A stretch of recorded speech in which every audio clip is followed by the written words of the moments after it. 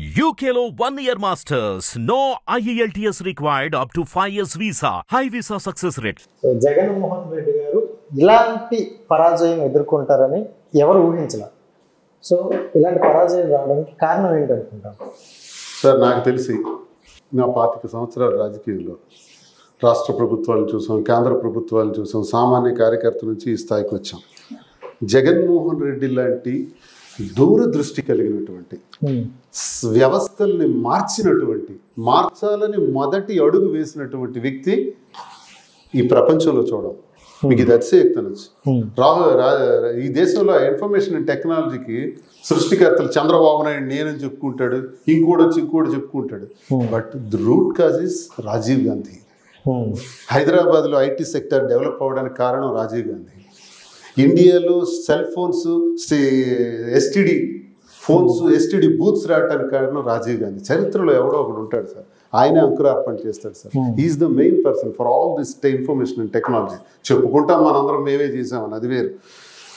అలాగే వ్యవస్థలు, ఒక పెన్షన్ కావాలన్నా, ఇల్లు కావాలన్నా, రేషన్ కార్డు కావాలన్నా, ఆధార్ కార్డు కావాలన్నా, క్యాస్ట్ సర్టిఫికేట్ కావాలన్నా, ఇన్కమ్ సర్టిఫికేట్ కావాలన్నా, డెత్ సర్టిఫికేట్ కావాలన్నా, బర్త్ సర్టిఫికేట్ కావాలన్నా, తహసీల్దార్ ఆఫీసులు, ఎంపీడీ ఆఫీసులకు వెళ్ళే దౌర్భాగ్యమైన పరిస్థితి ఈ దేశంలో. మహాత్మా గాంధీ గారు చెప్పారు, గ్రామ సచివాలయాలు రావాలి, గ్రామ సచివాలయాలే పట్టుగొమ్మలు అన్నారు. ఎవడైనా ఆచరించాడా? మొట్టమొదటిసారిగా భారతదేశంలో సచివాలయ వ్యవస్థని ఇంట్రడ్యూస్ చేసినటువంటి ఘనపాటి. సచివాలయం అంటే అర్థం ఏంటి? ప్రధానమంత్రితో ఉండే అధికార యంత్రాంగానికి సచివాలయం అంటాం. అలాగే ముఖ్యమంత్రి గారితో ఉండే అధికార యంత్రాంగానికి ఆఫీస్ని సచివాలయం అంటాం. మరి ఇదేంటిది? గ్రామ సచివాలయం. 50 ఏళ్లకు వాలంటీర్, 540 రకాల సేవలు అందిస్తాడు వాలంటీర్. అలాగే ఆ వాలంటీర్కి అనుసంధానంగా ఒక 18, 20, 23 మందితో ఒక సచివాలయ వ్యవస్థ, secretary, VRO, district assistant, welfare assistant, engineering assistant, ఇలాగా అందరితో కలిపి పోలీస్, విలేజ్ పోలీస్ అందరినీ పెట్టి ఒక సచివాలయ వ్యవస్థ పెట్టి, అక్కడి నుంచి రైతు భరోసా కేంద్రం పెట్టి, అక్కడి నుంచి ఆరోగ్య కేంద్రం పెట్టి, ఏంటి ఇదంతా విప్లవం. ఎందుకు అలా పరాజయం అవుతాయి జయాపజయాలు అయిపోయిన తర్వాత సార్? ఎందుకంటే మనం ఏదైనా ఒకరోజు ఒక స్పోర్ట్స్ తీసుకుందాం, మ్యాచ్ ఆడే ముందు మనం చాలా వార్మప్లు చేస్తాం, చాలా ప్లాన్లు చేస్తాం. ఓడిపోయిన తర్వాత కూర్చొని ఆలోచిస్తారు, మనం ఎక్కడ ఓడిపోయాం, ఎందుకు ఓడిపోయాం. సో ఇది ఇలాంటి పరాజయం జరిగిన తర్వాత ఏమైనా మీ వరకు వచ్చిందా? మనం ఎక్కడ సార్ జయాపజయాలు దైవాదినాలు సార్. గెలిచిన ఓడినా కాంగ్రెస్ పార్టీ దేశంలో నేటికి 20 సంవత్సరాలు లేకపోయినా రాజీవ్ గాంధీ గురించి నేను చెప్తున్నాను, అతని కారణం. అలాగే చరిత్రలో జగన్మోహన్ రెడ్డి ఈ చరిత్ర సృష్టించడానికి కారకుడని చెప్పుకుంటాం. ఆ రోజు వస్తుంది. అయితే ఓడిపోయాం, దానికి ఏముంది? ఓడిపోతాం, గెలుస్తాం, రకరకాలు ఉంటాయి. మోసగాడైన చంద్రబాబు నాయుడు గెలిచాడు. 7 ఏంటి సూపర్ 6, నో సూపర్ 7 అనే మోసగాడు చంద్రబాబు నాయుడు గెలిచాడు. కూటమి ద్వారా ఓట్లు సంపాదించుకొని ఏదో గెలిచేస్తున్నాయి. ఇందులో రహస్యం ఏముంది? ఇప్పుడు ఒక్కసారి ప్రజల దగ్గరికి మీరు వెళ్ళండి, మైక్ పట్టుకొని, ప్రతి ఒక్క పేదవాడి అకౌంట్లో కూడా ఈ పాటికి 50-60 వేలు పడి ఉండేది. జగన్మోహన్ రెడ్డి లేకపోవడం వల్ల ఈ కుడి చేయి తీసేసినట్టు అయిపోయింది పేదడికి. మీకు తెలుసా, 24% స్కూళ్లలో చదువుతున్నటువంటి విద్యార్థులు బయటకు వెళ్ళిపోయినారు. ఎందుకో తెలుసా? అమ్మఒడి, మరి లేదు గవర్నమెంట్ స్కూల్స్ లో అమ్మఒడి, రైతు భరోసా, చేయూత, జగనన్న విద్యాదీవెన, జగనన్న వసతి దీవెన, ఇవన్నీ రావటం వల్ల తల్లిదండ్రికి ఒక భరోసా అన్న ఒక రూల్ పెట్టాడు. మీ బిడ్డకి 75% ఉంటేనే అటెండెన్స్ నేను డబ్బులు ఇస్తాను అమ్మఒడి అన్నాడు. చచ్చినట్టు తల్లిదండ్రులు పిల్లలకు అంటే బిడ్డని చదివించడానికి ఒక రకంగా లంచమే అనుకోవచ్చేమో, అలా ఇస్తేనే ఆ బిడ్డని చదివించారు వాళ్ళు. ఎందుకు తెలుసా? వాళ్ళ ఆర్థిక పరిస్థితి. ఆ బిడ్డకు కూడా తీసుకెళ్లి కూలి పనిలో పెట్టుకుంటే మాకు ఒక 200 వస్తుందని ఆలోచించే తల్లిదండ్రులు. పేదరికం. కానీ నేనున్నాను, నీకు ఇన్ని రకాలుగా డబ్బులు ఏర్పాటు చేస్తాను, నేను బిడ్డని చదివించనే యుగ పురుషుడు పుడతాడా? ఈ జన్మలో పుడతాడా? అతనే జగన్మోహన్ రెడ్డి. కాబట్టి ఇన్ని చేశాడు కాబట్టి ఆ తల్లి చదివించింది. ఇప్పుడు మహానుభావుడు చంద్రబాబు నాయుడు దయ వల్ల, ఈ కూటమి ప్రభుత్వం దరిద్రం వల్ల ఆ రైతు భరోసా కేంద్రాలు పోయినాయి, సచివాలయాలు పోయినాయి, వాలంటీర్స్ పోయినాయి, ఆరోగ్య కేంద్రాలు పోయినాయి. ఆఖరికి స్కూళ్ళల్లో చదివించుకునే పసిపిల్లలను కూడా మరి చదివించం, కూలి పనులకు తీసుకుని పోతామని 24% డ్రాప్ అవుట్స్ ఈ మధ్య. వీళ్ళ చరిత్ర సార్. ప్రజలే తిడతారు సార్, మేమెందుకు అనాలి? మాది ఎప్పుడు తప్పు కాదు. జగన్మోహన్ రెడ్డి గారి అడ్మినిస్ట్రేషన్లో తప్పు లేనే లేదు, అది ప్రజలే చెబుతారు. ఇప్పుడు స్టార్ట్ చేశారు, ప్రజలే చెప్పడం మొదలు పెట్టారు. మరొక కారణం ఇంకోటి ఏంటంటే, మీరు అంటే 2004 నుండి 2024 వరకు చూసుకుంటే మీకు వచ్చే సీట్ కావచ్చు, సో వాణి గారికి ఇవ్వడమే జరిగింది. ప్రతిసారి మీరు డ్రాప్ అయ్యేవాళ్ళు, ఎంటబోడి బయటకు గెలవలేకపోయాను. ఇప్పుడు నెక్స్ట్ వచ్చే ఎలక్షన్కి మాధురి గారికి ఇచ్చే అవకాశం ఉందా? మీరు టికెట్లతో నాకు పని లేదు సార్. నాకు పార్టీ, జగన్, ప్రజలు అంతే. నేనేదో పోటీ చేస్తాను అనే స్వార్థం తల అయితే వాడికి ఎందుకు ఇస్తాను? 2004లో ఎందుకు ఇస్తాను? 2024లో ఎందుకు అధిష్టానానికి రిక్వెస్ట్ చేసి ఇవ్వాలంటే? ఇప్పుడున్న చూసుకోవచ్చు, సోషల్ మీడియాలో చూసుకుంటే ఆవిడకంటే ఒక ఫాలోయింగ్ ఉంది కదా. సో ఇప్పుడు ఎవరికైనా కావాల్సింది అదే కదా. ఎవరు చేస్తారో నాకు అనవసరం సార్. మాధుర్య ఇంకోళ్ళ నాకు అనవసరం. నేను జగన్ మనిషిని, పార్టీకి కార్యకర్తగా ఉంటాను, ప్రజల కోసం అండదండలుగా ఉంటాను. ఇది నా మోటోస్. వాణికి నాకు సంబంధం ఏంటి? ఆల్రెడీ కోర్టులో కేసు ఉంది కదా. కోర్టులో కేసు ఉంది. వాణి ఎక్కడ వైసీపీలో ఉంది? వాణి టీడీపీ కదా చేసింది. వాణి మనం టీడీపీ చేసింది. అడగండి. వాణి టీడీపీకి చేసి మళ్ళీ వైసీపీలో టికెట్ అడుగుతుంది ఏంటి? మనం చూసుకుంటే టీడీపీకి పోటీ చేస్తే చేసుకోండి, నాకేం సంబంధం. కాంగ్రెస్ చేశారు, కొన్ని కారణాల వల్ల మళ్ళీ దీంట్లోకి వచ్చారు. చాలా మంది చూసుకున్నాం, అలా చూసుకుని చాలా వరకు ఉన్నారు. తన్మయ సీతారాం గారు కావచ్చు, అలాగే ఏదైనా జరగచ్చు కదా. ఒకవేళ అలాంటిది ఏదైనా జరిగితే మీ సపోర్ట్ ఎవరికి ఉంటుంది? ఇదే మనసులో పెట్టుకొని ఉంటారా, లేకపోతే మళ్ళీ నా పిల్లలంతా అటు వెళ్ళే అవకాశం? నేను పార్టీకే ఉంటాను. మాధురికి టికెట్ ఇస్తే మాధురికి చేస్తాను. పార్టీ ముఖ్యం సార్, పార్టీ తల్లి లాంటిది. సోషల్ మీడియాలో చూసుకుంటే ఎక్కువగా డాన్సరా, సింగరా అన్ని ఒక్కసారి చూపించేస్తాను అందరికి. భరతనాట్యం, క్లాసికల్ డాన్స్, అలాగే క్లాసికల్ సింగర్, రెండు. క్లాసికల్ సింగర్ ఒక సాంగ్ అయితే బాగా వైరల్ అవుతుంది. కరిగిపోయాను, ఒకసారి పాడదాం. ఎన్నిసార్లు మా ఛానల్ కోసం మాకు కావాలి కదా. ఇప్పటికి చాలా ఛానల్స్ లో ఈ కరిగిపోయాను, కర్పూర్ వేన్లా అని వేసేస్తున్నారు. ఇంక చాలండి, మరి వద్దండి. ఏం ఇప్పటికి చాలా ఎన్నిసార్లు అండి ఆ పాట పాడిస్తారు. మర్చిపోయాం, మొన్న హైదరాబాద్ రెస్టారెంట్ కి వెళ్ళి కూర్చుంటే రెస్టారెంట్ వాడు కరిగిపోయాను కర్పూర్ వేన్లా అని సాంగ్ ప్లే చేసాడు. చాలా బాగా ఫాలో అవుతారు. చాలా బాగా ఫాలో అవుతారు. సింగర్ కన్నా మంచి భరతనాట్యం చూసాను, అది ఒరిజినల్ ఫ్యాక్ట్. భరతనాట్యం బాగా చేస్తారు. చాలా మంది విద్యార్థులు కుస్తీగా నేర్పించారు. కరిగిపోయాను కర్పూర వేనలా, కలిసిపోయాను నీ వంశధారలా. సో ఈ సాంగ్ ఎక్కువ కనెక్ట్ అయ్యారు కదా చాలా మంది. నేను అప్పుడే కనెక్ట్ అయ్యాను, అందుకని ఇక్కడ నవ్వుతారు. సో అంటే మీ గురించి మీతో ట్రావెల్ అయ్యారు కాబట్టి ఆవిడ చెప్పారు మీలో నచ్చిన క్వాలిటీస్. మీరేంటంటే ఒక కార్యకర్తలో పర్టికులర్గా చూడరు, ఎందుకంటే ఇప్పుడు ఒక పని మీద వెళ్తున్నప్పుడు అందరు కార్యకర్తలు వస్తారు, ఆ పని ఏంటి, ఆ టార్గెట్ ఏంటి చూసుకొని వస్తారు. మీరు మాధురి గారిలో నచ్చిన క్వాలిటీ ఏంటి? మీరు ఎక్కడ కనెక్ట్ అయ్యారు? ఇంటి గడపలో అడుగు పెట్టిన దగ్గర నుంచే టార్చర్. పనివాళ్ళు వండే వంట డైనింగ్ టేబుల్ మీద ఉంటే వెళ్ళి తిందామంటే కూడా ఆ టార్చర్కి ఒక్కొక్కసారి తినలేని పరిస్థితి. వాణి టార్చర్కి పనివాళ్ళు వండితేనే తినే అలవాటు. ఇన్నున్నా సరే, ఇంత వ్యాపారాలు, ఇంత డబ్బులు, ఇంత హోదా, ఇంత స్థితి ఉన్నా సరే ఇంట్లో ఎప్పుడు సుఖం లేదు, మనశ్శాంతి లేదు. ఇంట గెలిచి రచ్చ గెలవాలంటారు కదా, ఇంట వెళ్ళి ఓడిపోయాను కాబట్టి బయట గెలవలేకపోయాను అన్నది కూడా నేను అర్థం చేసుకుంటాను. నువ్వు ఎలా గెలుస్తావో చూస్తానని కూడా వాణి పిఆర్పీలోనే నాకు వార్నింగ్ ఇచ్చింది ఆ ఎన్నికలో. సో ఇవన్నీ కూడా పడిన నాకు ఇంటికి తాళం వేసేసిన తర్వాత గత 2 ఏళ్లలో నాకు భోజనం వండి పెట్టిన మొట్టమొదటి వ్యక్తి మా అమ్మ తర్వాత మాధురి. ఏంటి, నాకు భోజనం వండించేవాళ్ళు ఉంటారా, పెట్టేవాళ్ళు ఉంటారా? మన పరిస్థితి ఏంటి అసలు? పనుల మీద ఆధారం. ఇది విచిత్రంగా ఉంటాయి వినేవాళ్ళకి, ఇలాంటివి ఉంటాయా అంతే. కాబట్టి ఆ పరిస్థితులు రీత్యా మొదటిసారి ఎప్పుడైతే అలాగా జరిగాయో, సరే నా అవసరానికి, నా ఆకలికి, నా పరిస్థితులకి రాజకీయం ఫీల్డ్లో తిరుగుతాను, టయానికి భోజనం, టయానికి టీ, కాఫీలు. నాతో ఎంతమంది ఉంటే అంతమందికి, ఒక్కడి కాదు, నాతో ఎంతమంది ఉన్నారు, సార్తో 25 మంది ఉన్నారు, 25 మందికి భోజనాలు. ఇలా ఏర్పాట్లు చేస్తుంటే 2 సంవత్సరాలు చూశాను. ఏంటి డబ్బు కోసమో ఇంకోటో కాదు.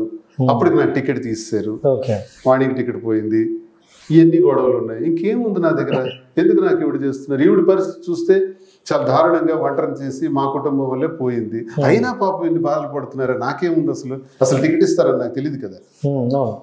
ఇన్ని బాధల్లో ఇవన్నీ చూసిన తర్వాత కొంచెం కష్టాల్లో ఉన్న నేను, కుటుంబానికి దూరమైన నేను, ప్రేమ ఆప్యాయతలు కరువైన నేను మానసికంగా దగ్గరయ్యాను.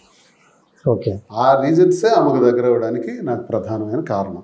ఎవరో ట్రోల్స్లోను ముసలోడికి దసరా పండుగ ఇంకేవో చెప్తే అది వాళ్ళ ఇష్టం చెప్పుకొని, కానీ నేను దగ్గర అవ్వడానికి కారణం అది. నేను దగ్గర అవ్వడం పెద్ద గొప్ప విశేషం అంటే కాదు, ఆమె నాకు సేవ చేయటం గొప్ప విశేషం. అంటే ఇప్పుడు ఇంకా 2 years అయితే 60 సంవత్సరాలు అనుకోవచ్చు. ఈ 60 సంవత్సరాలు మీ ఫిట్నెస్, మీ ఆరోగ్యం మీరు చూసుకున్నారు ఇప్పటి వరకు వచ్చు. మిగతా 40 సంవత్సరాలు ఆవిడ యొక్క చేతి వంటతో బాగించేస్తా అనుకుంటారా? మరి అదే అదృష్టం కింద భావిస్తుంది. చాలా బాగుంటుంది కదా, ఎందుకంటే స్పెషల్ కోడి వస్తాయి. ఇప్పటికీ ఆమె వడ్డించి ఆమె పెట్టేటప్పుడు నేనే వేసుకుంటుంటాను, మళ్ళీ వచ్చి తన మధ్యలో వేస్తాను. నాకు అలవాటు లేదు కదా వడ్డించడం అనేది. ఇప్పుడు వడ్డిస్తే తినటం అలవాటు పడుతుంది. అంటే చూసుకుంటే చాలా అదృష్టం సార్ నిజంగా. అంటే బయట ఎలా ఉంది ఏంటనేది మనం పట్టించుకోకూడదు, ఎందుకంటే మనం పాజిటివ్కి వెళ్ళినా నెగిటివ్కి వెళ్ళినా వాళ్ళు అనాలి. దయచేసి నేను మీ ద్వారా తెలియజేసేది, దయచేసి రాంగ్ యాంగిల్లో ఆలోచించకండి. నాకు ఒక రాజకీయ జీవితం అంటూ ఉంది, త్వరలో అది నేను ప్రారంభించాలి. అది ఏ పార్టీయా ఏంటి అన్నది అనవసరం, ప్రజలకు సంబంధించి ప్రజలతో అండదండలుగా ఉండి పనిచేయవలసినటువంటి బాధ్యత నాకు ఉంది. నన్ను ఆ ట్రాక్లోకి తీసుకెళ్లే పరిస్థితుల్లో మీరు సహకరించండి, విమర్శించండి, చేయండి, తప్పేం లేదు. అంతేగాని ఎదుర్కోండి. రండి, రేపటి నుంచే జన సైనికులు అంటారు, నువ్వు కారుతో పెడితే తగలబెట్టేస్తాం, చంపేస్తాం, నరికేస్తాం, కొట్టేస్తాం. చంపేస్తే అందరం చచ్చిపోతాం, నరికేస్తే 1 నిమిషం, కారుతో తగలబెట్టేస్తే అరగంట. దెన్ తర్వాత ఆ పరిణామాల్ని ఎదుర్కోగలరా?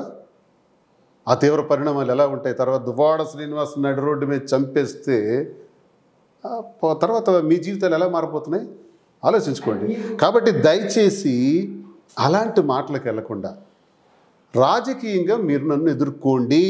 కూటమి ప్రభుత్వానికి చెబుతున్నా, కూటమి పార్టీల తాలూకా అభిమానులకు కూడా చెబుతున్నా, రాజకీయంగా యు కమ్ ఫేస్ మీ. నేను కూడా మీకు వదలను. చేసే ప్రతి తప్పుని, ప్రభుత్వం తాలూకా ప్రతి పనిని ఎండగడతాను, ప్రజా గొంతై మాట్లాడతాను, చాలా ఫెరోషియస్గా ఉంటాను. రండి, ఎదుర్కొందాం. అంతేగాని దువ్వాడ సీనేమో మాదిరితో ఉన్నారు ఏంటే నీచమైన మాటలకి ఎందుకు ఈ దిక్కుమాలిన ఆలోచనలు చెప్పండి. అది ట్రోల్స్ చేసుకోవడం, మీమ్స్ చేసుకోవడం ఏమొస్తుంది? ఎస్, మేము ఉన్నామయ్యా. ఎవడైతే విమర్శించాడో, ట్రోల్స్ చేశాడో వాడు కూడా దయచేసి దమ్ముంటే షట్టిప్ వస్తే వాడి మచ్చలు నేను చూస్తా, వాడి మచ్చలు నేను చెప్తాను. ఎందుగా మాట్లాడతారు? ఎవడికి ఎన్ని మచ్చలు ఉండాలో ఉన్నాయి, అందరికీ అన్నీ తెలుసు. నోరు మూసుకొని ఆ విమర్శకులు అందరూ కూడా మీ పని మీరు చేయండి. లేదు, అందరికీ మచ్చలు ఉంటాయి, రహస్యంగా దాచేస్తారు. నేను బయటికి చెప్పాను, నాకున్నది అదే. చెప్పారా? చెప్పాల్సి వచ్చింది. చెప్పారు. ఏమి మాధురి ఎవరో తెలియదు నేను చెప్పొచ్చు కదా, నేను చెప్పొచ్చు కదా. ప్రెస్ మీట్ పెట్టి శ్రీనివాస్ గారు ఎవరో తెలియదు, నేను ఒక జస్ట్ కార్యకర్తనే అని. మీరు రారు కదా, మరి రారు కదా. చెప్పాం, దమ్ముంటే మాలాగా తప్పు చేస్తే చెప్పగలడా ఎవడైనా? చెప్పమండి. ఆడు చక్కా విప్పినట్టు. చొక్కా విప్పడం అంటే అర్థం ఇది. నేను చొక్కా విప్పి వాస్తవాలు చెప్పాను, మీరు చొక్కా విప్పండి. ఇంకోటి ఏంటంటే, అంటే పెళ్లి అనే వివాహం వేరు, ఆ బంధం వేరు. అంతవరకు ఎంత లివింగ్ లో ఉన్నా దాని లివింగ్ అక్రమ సంబంధం అంటారు. బట్ మీరు మరి ఎప్పుడు పెళ్లి చేసుకుంటారు ఏంటి? ఆ పెళ్లికి జగన్మోహన్ రెడ్డి గారు వచ్చే అవకాశం ఉందా? సమాజం నచ్చిన నచ్చకపోయినా వీఆర్ ఫ్రెండ్స్. ఇక్కడ ఉంటున్నాం, పార్టీ కార్యక్రమాలు చేస్తాం, ముందుకు వెళ్తాం, అన్ని ఏం చేయాలనేది అన్ని మేము చేసుకుని వెళ్తుంటాం. గత చరిత్ర ఎలా జరిగిందో ఇంకా జాగ్రత్తగా ప్రజల్లో కష్టపడి పని చేసుకుంటాం. నాకు తెలిసిన 25 సంవత్సరాల జీవిత రాజకీయంలో నన్ను 0కి తెచ్చిపెట్టింది వాణి. 0 నుంచి మళ్ళీ లేస్తాను, పడిన దగ్గర నుంచే లేస్తాను, పోయిన దగ్గరే మళ్ళీ సంపాదించుకుంటాను, ఇక్కడి నుంచే లేస్తాను. ఇందులో ఛాలెంజ్. అంటే 0కి తీసుకొచ్చింది వాణి, 0 నుండి మళ్ళీ 100 తీసుకెళ్తుంది మాధవి గారు. భాగస్వామి బాధ్యత తీసుకుంటున్నారు కదా, మరి తన బాధ్యత తీసుకుంటే కదా నేను ఇవన్నీ చేయగలను, లేకపోతే నేను ఒక్కడిని చేయగలను, చేయలేదు. సో అది నాకు అడ్వాంటేజ్ అంటున్నాను, అందుకే నేను అదృష్టవంతుడు అంటున్నాను. అయితే నేననేది ఏంటంటే, ఈ చేస్తున్న దానిలో మేము చేసిందంతా చెప్పేసినాం. ఇంక తిరిగితే మాధురి కారు దిగింది, లెఫ్ట్ సైడ్ నుంచి దువ్వాడ శ్రీనివాస్ దిగాడు, ఫోటో ఇప్పుడు తీసుకోండి. ఇప్పుడు తీసుకోండి ఫోటోలు. ఇక నుంచి రాజకీయం గురించి మాట్లాడదాం, వ్యక్తిగతాన్ని పక్కన పెడదాం. మేము సేవ చేయాలనుకుంటున్నాం, మేము సేవకులమే. ప్రజలు ఏదైనా కష్టం ఉంటే చెప్పండి, సంతోషంగా రండి, మాట్లాడదాం. మాకు తోచింది మేము చేస్తాం. ఏంటో పెళ్ళి అన్నది కోర్టులో ఉంది కాబట్టి వ్యవహారం. ఆమె కూడా ఇంకా లీగల్గా అప్రోచెస్ ఉన్నాయి వాళ్ళ హస్బెండ్తో, నావి కూడా కోర్టులో ఉన్నాయి. ఆ వివాదం తేలకముందు అది మాట్లాడడం చట్టపరంగా నేరం, అది నేను చేయకూడదు. అది అయిన తర్వాత మీ అందరికీ చెప్పే ఏదో ఒకటి చేస్తున్నాను.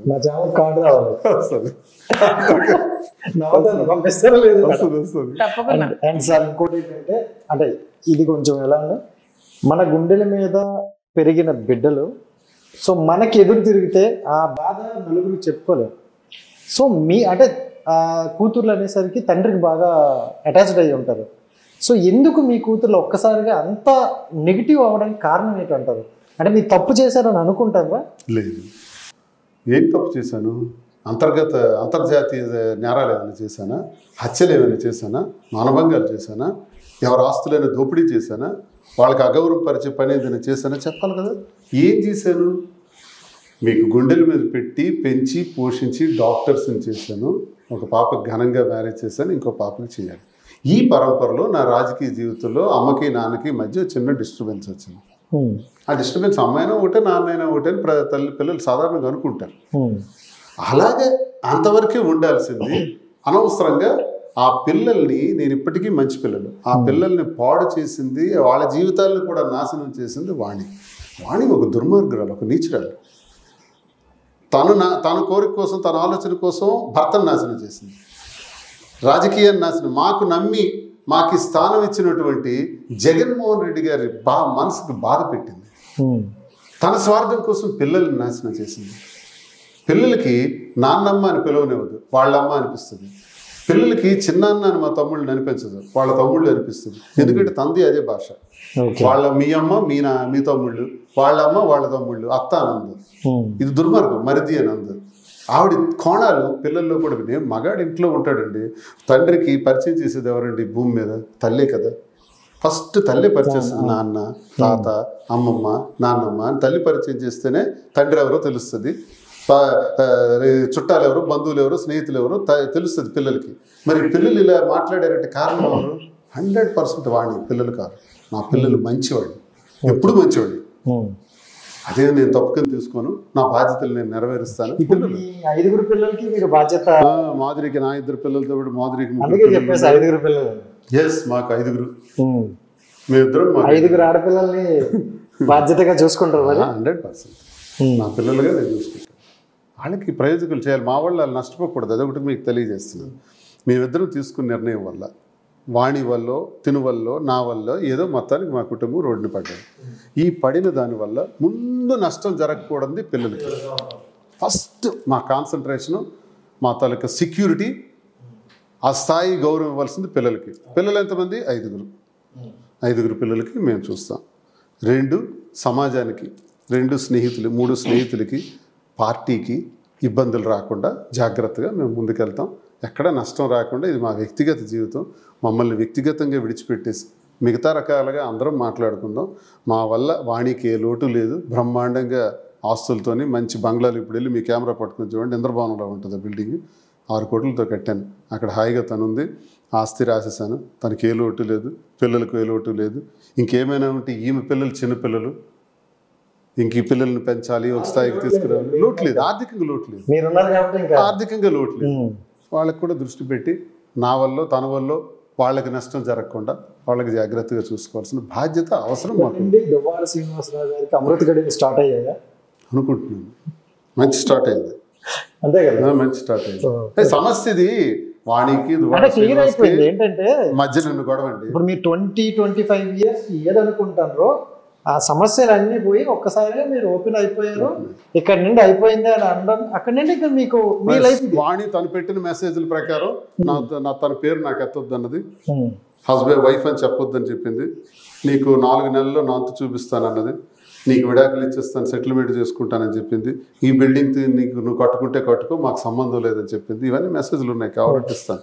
ఇది ఎప్పుడు 23వ సంవత్సరం ఆగస్టు గత ఏడాది పెట్టిన మెసేజ్. అప్పుడు పెడితే మళ్ళీ మధ్యలో ఎందుకు సార్ ఏంటి మరి అంతే కదా, ఆమె మెసేజ్లు మీరు చూసి మాట్లాడండి. ఇదంతా డ్రామా కావాలనే క్రియేట్ చేసింది. సూపర్. అండ్ మాధవి గారు ఫైనల్గా అసలు అంటే లేడీస్ కంటే కొన్ని డ్రీమ్స్, కొన్ని ఆశలు, కొన్ని కోరికలు ఉంటాయి.